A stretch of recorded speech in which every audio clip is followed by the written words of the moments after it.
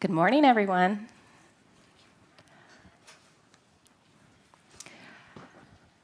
So, as Graham was saying, we know that genuine democratic elections rely on fair competition, on faith in electoral processes and electoral institutions, and on informed and inclusive participation. However, the deployment of false or manipulated or disorienting information in the electoral environment has been undermining some of these principles in countries around the world. We've seen it increase voter confusion, galvanizing social cleavages, skewing playing fields for political contestants, suppressing the participation of women and marginalized people, and really damaging and degrading trust in democratic institutions, and in some cases, the electoral results themselves. While disinformation campaigns and elections are not new, we've seen propaganda and disinformation for decades and decades, particularly in semi-authoritarian and authoritarian countries. Advances in information technology has made them much more effective, essentially increasing the speeds and distances and volumes that information can move around elections that are unprecedented for every cycle before it. At the same time, digital platforms can improve the way people receive electoral information, reaching citizens where they are with valuable voter information, increasing access to and the quality of open election data, improving communications and efficiencies between and among stakeholders and constituents, and providing an alternative avenue to speak truth to power when more traditional outlets fail. Those who are working to support credible elections, those who are working to support credible elections are adapting to a new environment shaped by digitization, which includes new and often transnational actors like tech companies or PR marketing firms, and threat drivers that are often a lot less transparent in the online space. It also means shifting and expanding timelines and skill sets to meet evolving tactics. This panel will explore the fundamental links between digital trends and electoral integrity, and we're joined by panelists that are working on elections occurring in their own countries this year. And they represent a variety of different perspectives, from watchdogs to administrators and regulators and beyond. So what I'd like to do first is introduce our panelists, and then I'm going to do a round of questions with them to kind of kick off the discussion, and then we'll open this up to a Q&A, and we'd really welcome your all's participation in the discussion as well. So first, I'm pleased to introduce Ellen Weintraub, who is a commissioner for the Federal Elections Commission of the United States. Next, Vukašava Černjanski, who is the founder and executive director of the Center for Research, Transparency, and Accountability in Serbia, better known as CERTA, which is an independent, nonpartisan civic organization committed to democratic culture and civic activism. Next, we're joined by Caio Machado, who's the director of Instituto Vero in Brazil, which brings together researchers and digital influencers to build a healthier and more sustainable internet. And finally, we have Anis Samali, who's an elections and civic expert working with NDI, based out of Tunisia. So first, I'll start with Commissioner Weintraub.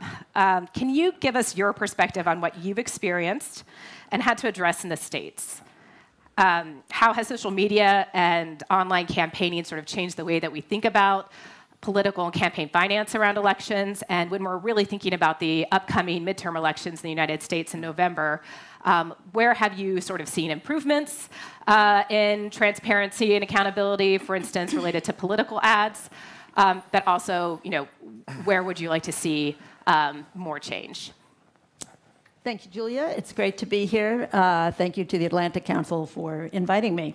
As Julia said, we've got 21st century technologies that are an overlay on democracies which have existed. You can go back to Athenian democracy, but in my country's case, we have a system that was created in the 18th century. So now we're trying to adapt 21st century technologies to an 18th century creation of this form of government. And I'm really struck by the title of this conference, Contested Realities and Connected Futures. And I wonder if those two concepts are really compatible, because I think what we have seen in the United States is a real degradation of the ability to have a shared set of facts from which we could then engage in informed political debates about what do we do to address the problems that are affecting our country. Digital technology has really had an astronomical effect on the political ecosphere, on the information ecosphere. In 2016, it was maybe 2 to 3% of advertising in politics was done online. By 2020, it was up to 18%. So that's a pretty steep rise. This year, who knows? I think this is clearly the wave of the future for conveying information. After all, who actually watches legacy television in real time and sits through all the commercials, right? That's not a very effective form of advertising, so it's not surprising that this is where the trends are going. And perhaps the philosophy of moving fast and breaking things is not, again, something that is terribly compatible with democracy, which is not something that we want to break. And yet it is under a lot of stress because of the virality of information, of the information that gets transmitted. And that is what's new. It's propaganda, as Julia said. There's nothing new about propaganda or disinformation. It goes on cable news. It goes on through tabloids that, again, date back to the early days of our republic. But it is the ability to spread like wildfire that really changes the dynamic when you're talking about the internet and social media. Just yesterday, there was an indictment handed down against some groups in the United States for seditious conspiracy to try to overturn the election, and they organized on social media platforms. Not perhaps some of the better-known ones that we've heard from here at this conference, but still, social media can be this incredible force for good, and the internet for spreading information. I remember in the money and politics field how excited everyone was when politics first started to take advantage of these technologies. And people thought this could be a huge advance in preventing corruption. You wouldn't need these vast sums of money.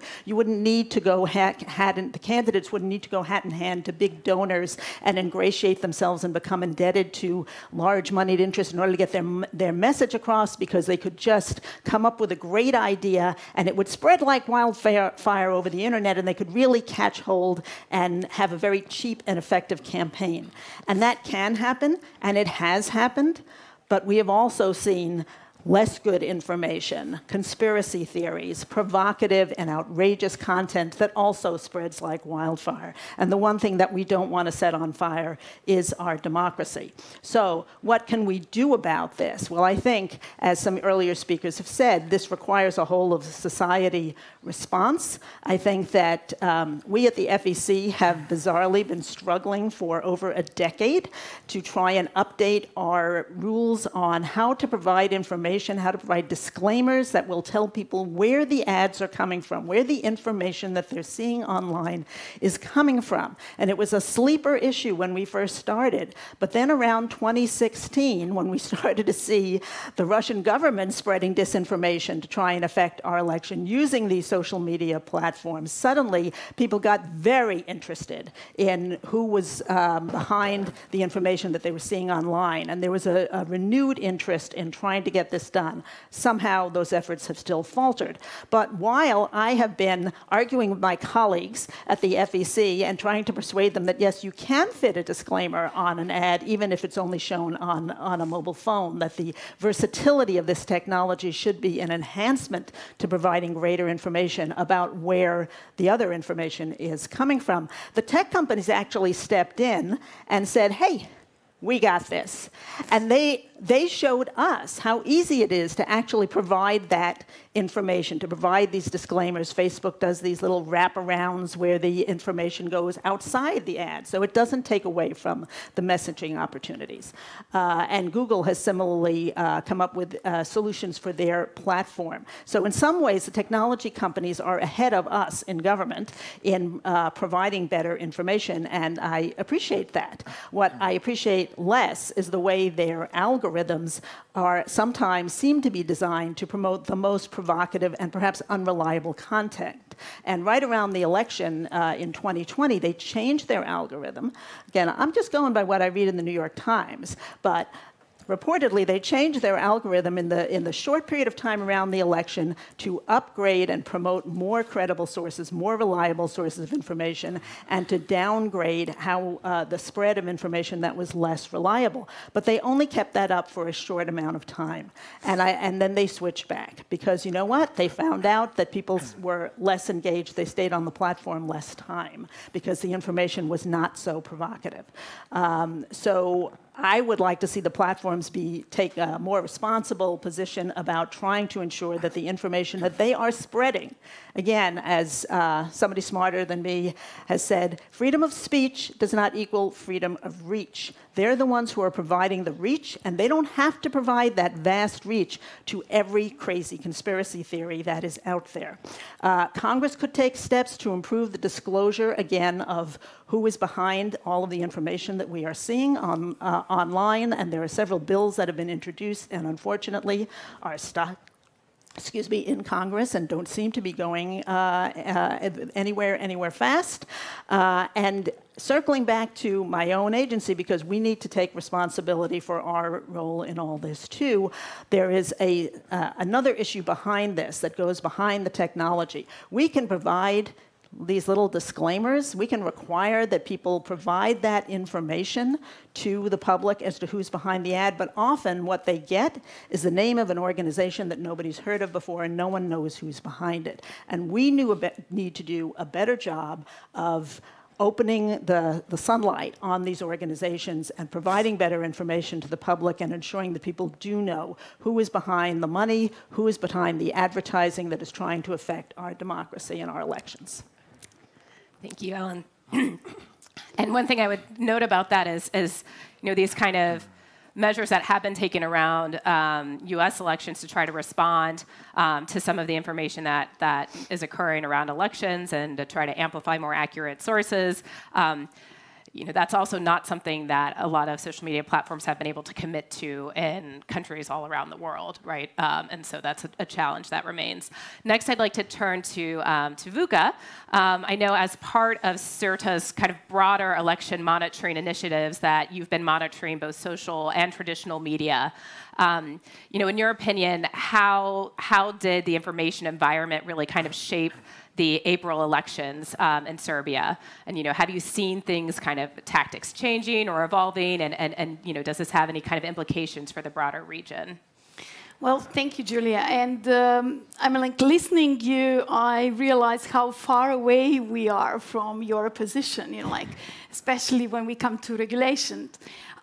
I'm here actually to remind all of us how traditional media is still so powerful, especially for the societies and environments who didn't or don't have a living experience in democracy. So I'm coming from Serbia, and we are facing a serious backslide when we talk about democracy. So, as I mentioned, no living experience in functional democracy, although we say for ourselves that we are a democratic country. But international organizations now recognize us as a hybrid regime, that we have hybrid regime, some semi-democracy. And I would say that just for your, understanding the environment, to give you a few sentences about the Serbia current situation. We are facing a centralization of power, so everything is concentrated in the president position. A lack of separation of power.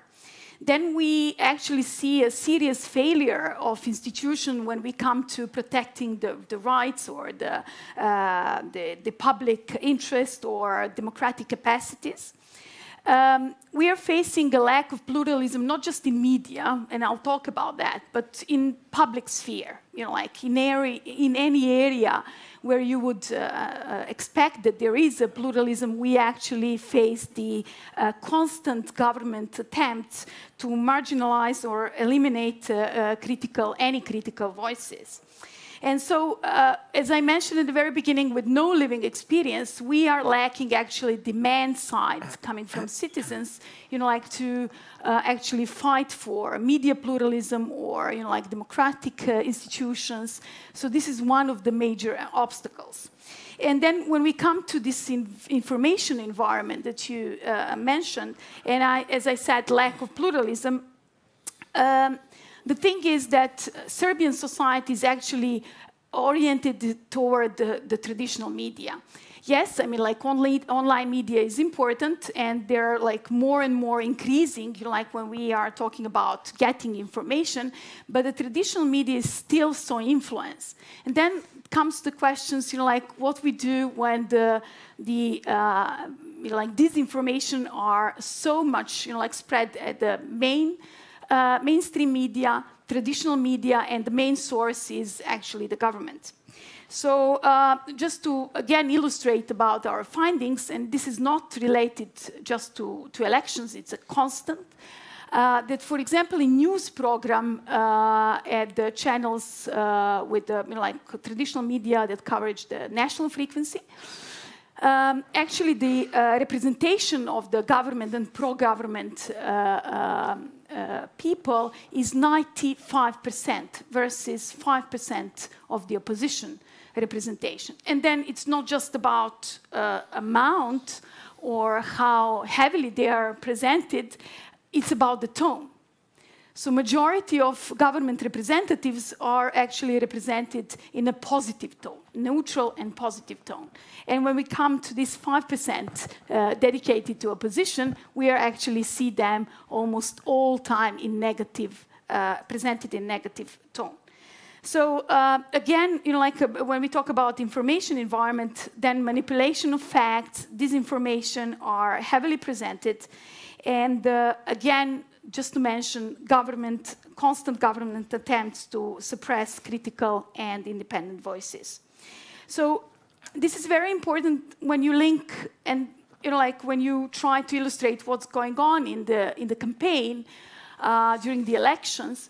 So it is important to monitor the media before campaign starts, because there is certain legislative requirements that actually artificially creates pluralism in media.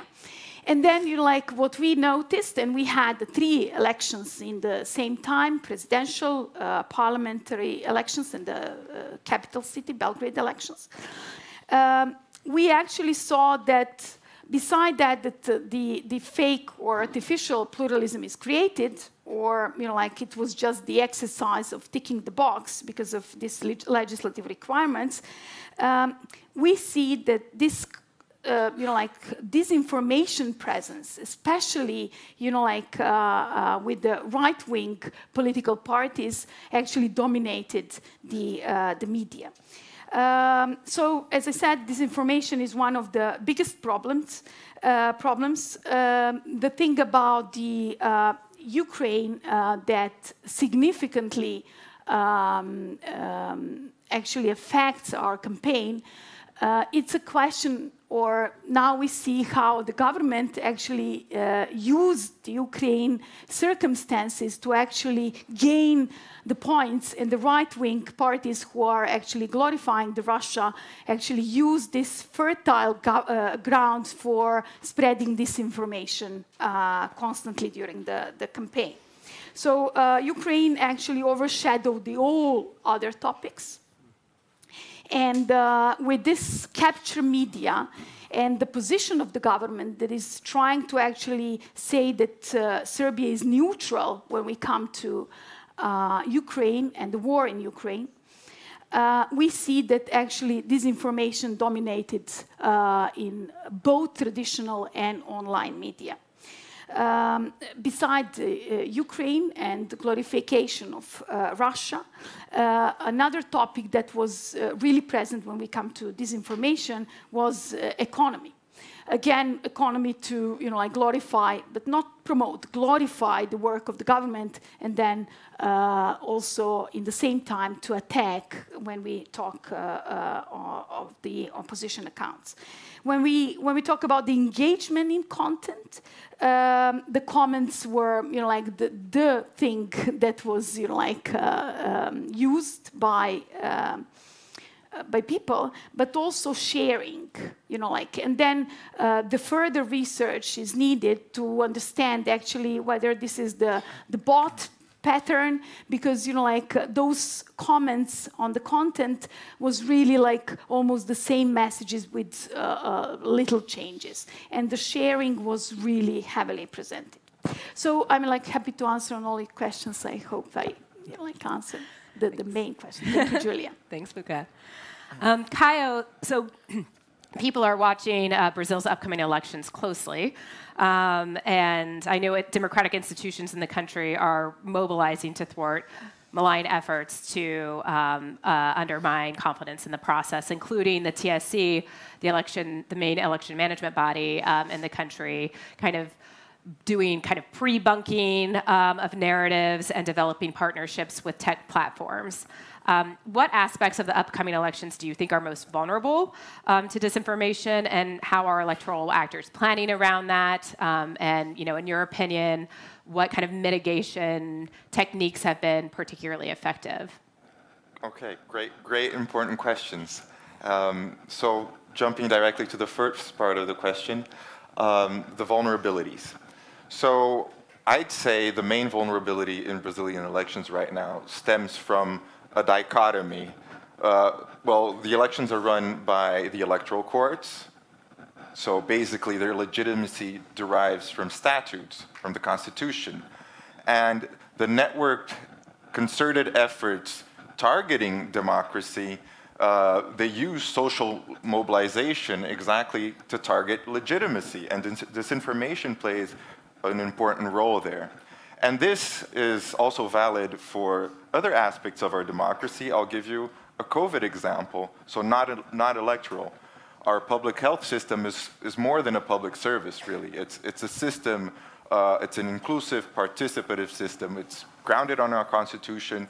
You have experts, civil society, you have commissions to hear the population at the municipal, state, and federal level, super prepared to deliver universal health care during the pandemic. Then all of a sudden a network shows up.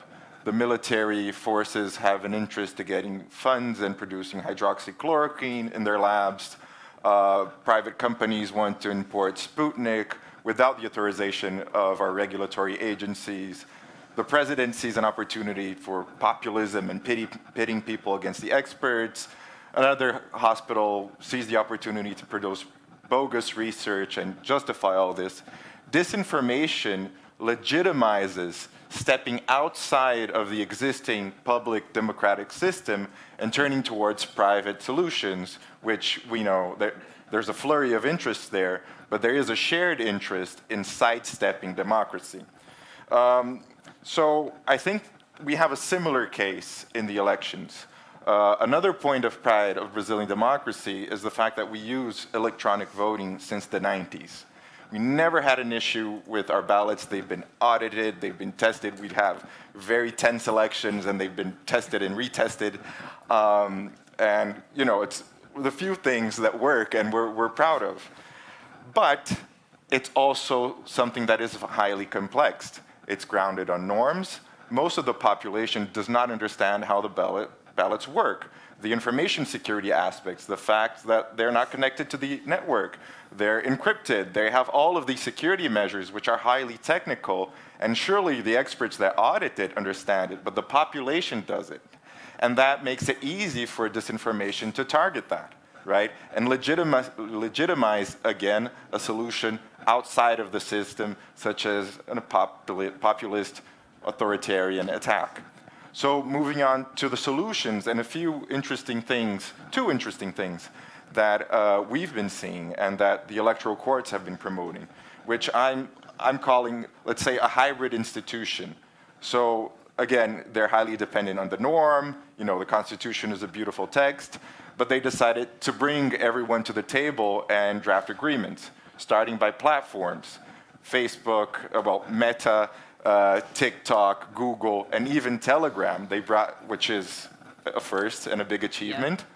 So they brought everyone to the table and said, well, great, you're really welcome to work in Brazil. This is a democratic country. If you want to stay here, you need to agree with our elections, and you need to help protect it. So drafting crisis mechanisms, quick responses, and so on.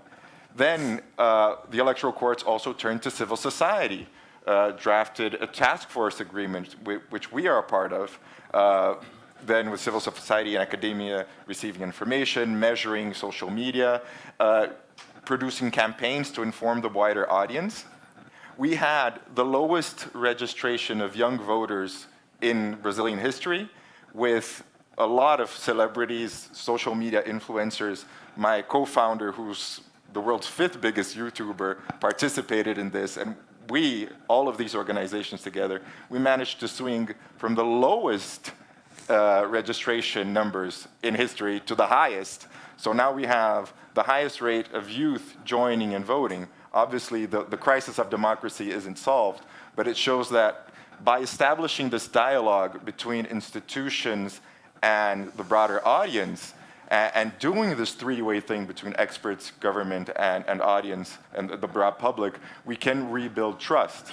The second solution, and I promise I'm heading towards the end, it relates exactly to the COVID example I mentioned before. The Senate investigated the federal COVID-19 response. So we had hearings, we had people summoned to testify, and something really interesting happened. A bunch of social media accounts that showed up that were created after our presidential elections in 2018, satire accounts with hilarious names, and individuals as well, saw an opportunity to participate in this mechanism of holding people to account. So they dug the dirt on the people testifying. They hinted and suggested questions to the senators, to the point that the senators would turn to Twitter and say, hey guys, so-and-so is showing up. What did he say in 2020 about the pandemic? What should I ask him? So it became what is a highly institutional mechanism, Senate, executive, checks and balances, 2 powers, became this crowdsourced investigation. And just as a teaser, this is what we at Vero want to leverage for the next election. We're building something on that.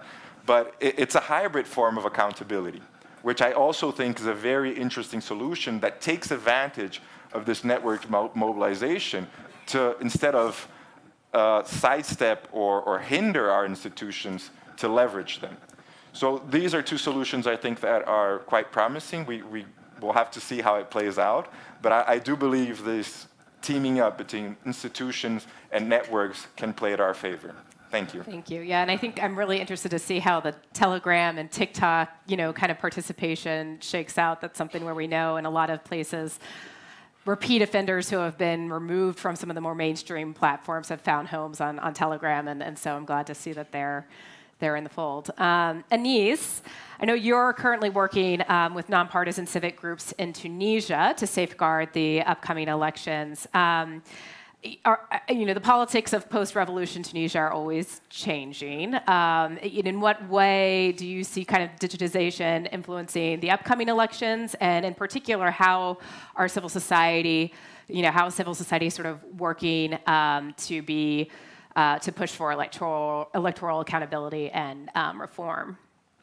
Yeah, thank you. I mean, let me get back a little bit because I like telling stories. I mean, we always speak about the huge role that the social media played in the Tunisian revolution. And back then, Facebook in particular was a big tool for 2 things. One, sharing information and make sure that under that censorship, people were still getting their information about what was going on.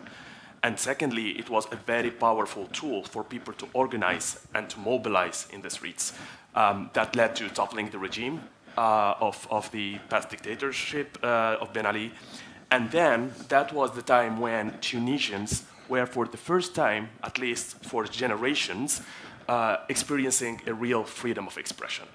So that freedom of expression over those social media tools, it was kind of a revolution for the Tunisians in two ways, both at the level of the engagement between citizens, where people could engage with each other and discuss aspects or things that matter, both politically but even for the Tunisian society, that are not dictated by a media or not dictated by a certain line.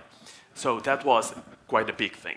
And the second thing is the possibility of engaging with decision makers and the possibility with an ease communication with the political actors.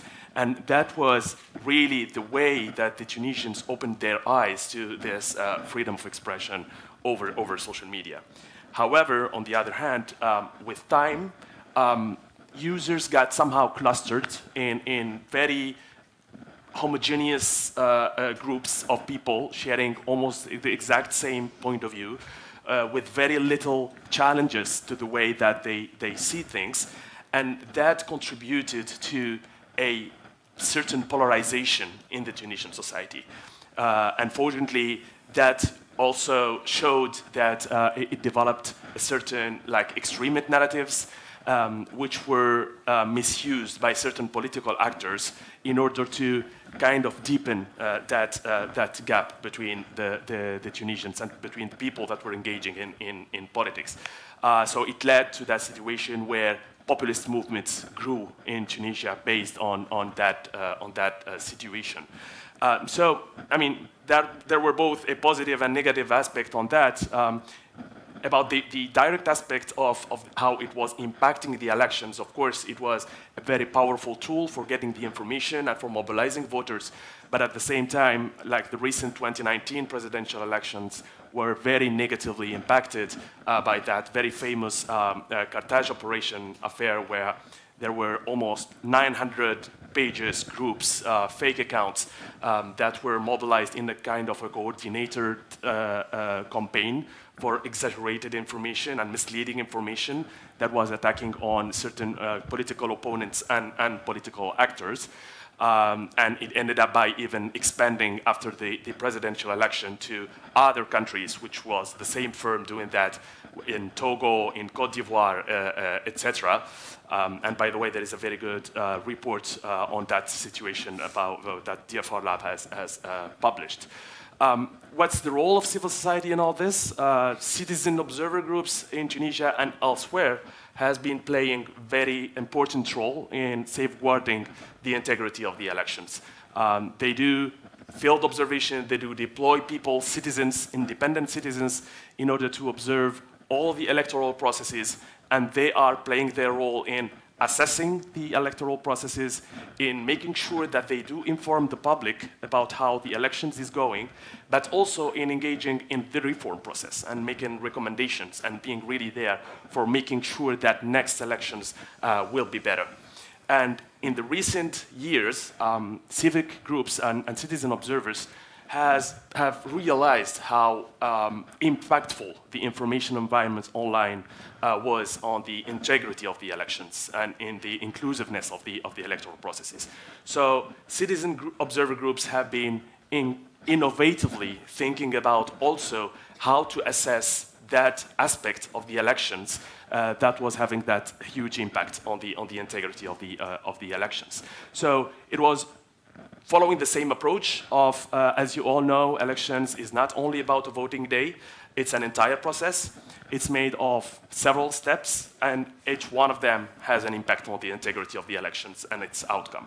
So they've been observing the information environment or assessing the information environment based on that long-term observation in the pre-election period, trying to assess how it can impact the outcome. You can see how voter registration can impact, how campaign can impact the outcome of the elections. Election day, of course, and after the election day with how results are being accepted and what are the narratives that are targeting the credibility of the results. And even international election observation missions have been including that assessment of the information environment in their work.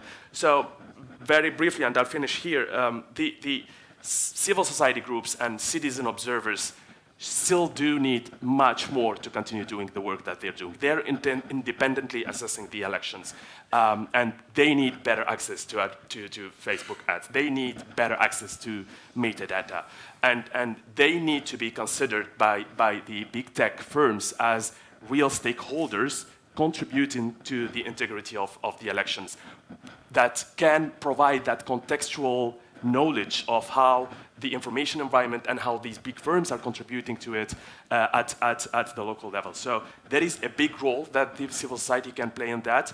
They are trusted in their countries as independent observers, so they should have a bigger role in advocating for a better information ecosystem. Great, thank you. So I think we have a few minutes for questions. I see one has come in virtually, or we have a few. So this first one is for Vuka. When it comes to legislative requirements for pluralism in the media, what do you see as the fix? How can it be overcome if a government with an authoritarian verve forces the artificial the sort of information you referred to? Shall we pick up all the questions and then to answer all me too? Yeah, we can. Let's see what the. Okay, and our next question is: since elections are time-sensitive issues, what steps should platforms take ahead of time to ensure online spaces remain balanced and reliable during election periods? And do we have any other questions? We can kind of throw them. Yep. I have a question for Vukusava. I'm coming from Montenegro, so we are neighbors. Good to see you here. So, in your opinion, when the Western Balkan societies will be mature enough so we can say our countries have an electoral integrity? Mm-hmm. Thank you. So the question is when? Yeah, when? And which way? Okay. Yeah. Anybody else? Those are some big questions, so we can... Okay, Vuka, do you want to start, and then we can... Let's start briefly. I see we don't have so much time. So, well, about the legislative requirements during the official campaign, what we measured and what we saw that didn't bring actually increase in like informing citizens objectively, because the thing is that like when you have in media with the national frequency, this, for example, half an hour for all representatives to actually present their messages. This is so boring that people are just, clicking and, moving the program, not following that. And then what they are interested in is actually to follow the news part of the program, where you have government dominates, as I mentioned, heavily. So, I mean, like, this way is not helping. And it's really good to hear. And many things that on these panels we're actually discussing about how, what are the benefits when you have civil society and government, and other parts and actors in democratic society when they collaborate, when they, work together. Currently, if we talk about, organizations that are trying to really to defend democracy, the collaboration is not possible. Although international community is pushing us to collaborate, which means giving up from the main values that you are actually promoting. So the question from my neighbor, in Montenegro, is about, building democracy in our countries. It's about the values. And this is what we actually are very angry when we talk about international communities, especially the West countries, who are turning the blind eye on what we have in Serbia right now. You can't sit on all chairs glorifying Russia and in the same time undermining the West, attempts to do what they do. So I'm just saying that, when we build enough, the political culture, when we, build the demand side for real democracy, I mean, the question about when is really difficult when you have so heavily present disinformation, pro-Russian actors in our country. So I think we will need time. But the very important message is actually, if we lose the EU perspective, I think we will not be able to democratize Serbia. Thank you. And then maybe a question for maybe the rest of the panel, about sort of how the platforms can plan ahead around elections, and maybe when should that be happening, and what should that look like? Ellen, I bet you have some thoughts. I do. Actually, I'd like to talk about an issue that is very in the weeds in the United States, and I'm not sure whether this happens in other countries, but there's this phenomenon of micro-targeting, where, and I imagine it actually does exist in other countries because it's part of the platform's business model. They suck all this data out of all of our clicks and our likes, and they use that to sell ads. As Mark Zuckerberg famously said to a Senate panel once, Senator, we sell ads. That's how we make money. The problem for democracy is when they're selling these very micro-targeted ads where they use all this data that they have accumulated in order to sell to their advertisers. We can find the most susceptible audience for your message, and just you can make sure that your message only goes to the people who are most likely to be receptive to it. And the problem with that is that nobody else sees it. So one of the basic premises of our free speech principles in the United States is, well, if you don't like what somebody else is saying, then you should come up with a better message, and in the marketplace of ideas, your message will win if it really is better. But you cannot contest somebody else's information, their disinformation, if you never see it. So one proposal that I have made to the platforms is that when they are engaging in this business model, when they're selling their ads, they should make sure that they are going to a broad enough range of people that they will be available for debate, and that not only the people who are most likely to say, oh, yeah, that makes sense to me, no matter how crazy the idea is, they will not be in their own little bubbles there where nobody else gets access to the information and is able to put forth the counter arguments. So that's my small-scale issue. But I wanted to circle back to a larger issue that I am really fundamentally very concerned about, and that is just faith in democracy. Democracy rests on faith. As one of my co-panelists said, it's very technical running an election. People don't really understand how it works. But for over 200 years, people in the United States have believed that the public-spirited, nonpartisan, professional, these boring little bureaucrats who sit there and they compose the ballots and they count the ballots, that they're doing their job professionally, and when they announce the results, they are right. And you win some, you lose some. If you lose, then you say, okay, we'll do better next time. But I think that we are heading into a very dangerous time right now where people are unwilling to accept any results that they don't like. And their go-to response is becoming, well, the other side cheated, that it wasn't counted properly, there was fraud. There's no evidence for any of this. And again, I think the social media platforms have a responsibility to not elevate these kinds of conspiracy theories, because I think we are barreling towards a place where, and it's a dangerous place for our democracy, where nobody on either side is going to trust the results if they lose, and democracy can't function that way. Thank you. Any other final thoughts? Yeah, Kaio? Okay. So answering the question of what platforms should do, I don't think there's any space for black box decisions anymore. And I include here the algorithms, which are materializations of company decisions, right? We can get into the discussion of machine learning and so on, but at the end of the day, these are organizational decisions. And this black box issue, at the end of the day, comes back to bite. I can give a good example of that. Back in 2018, civil society and academia brought evidence that WhatsApp was being used to spread misinformation in Brazil.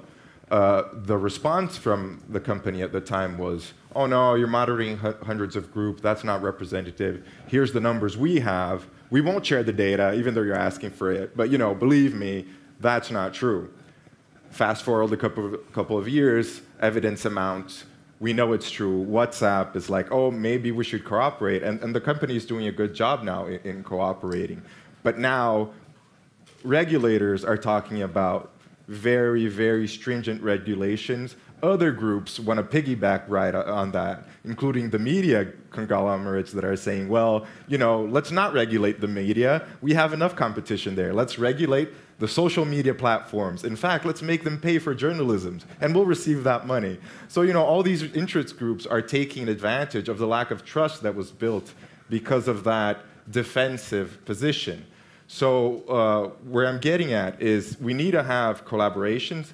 Things like Commissioner Weintraub brought, that the social media companies tweaked the algorithm during elections. I think that's great, but we need to understand what's going on, what is the tweak, what are the blind spots. We need to have a better report there. So then we can have proper, accountable, and legitimate decisions. And that way we can keep a healthy ecosystem and not build or you know, leave a problem that will come back to bite us in a few years. Okay, well, unfortunately, we are out of time, but I wanted to I wanted to thank our panelists I'm so sorry. And all the thoughtful questions as well. So, great. I thought we...